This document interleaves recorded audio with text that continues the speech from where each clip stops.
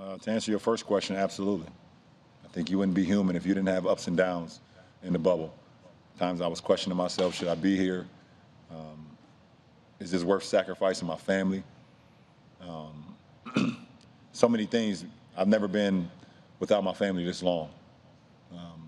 And missing the days of my daughter being in kindergarten, even though it's through Zoom. It's her first year of kindergarten. Missing my son's 16th birthday, which we all know is a big birthday if you have kids. And seeing my middle child continue to grow and be who he is. And first of all, big time shout out to the late, great Steve Jobs.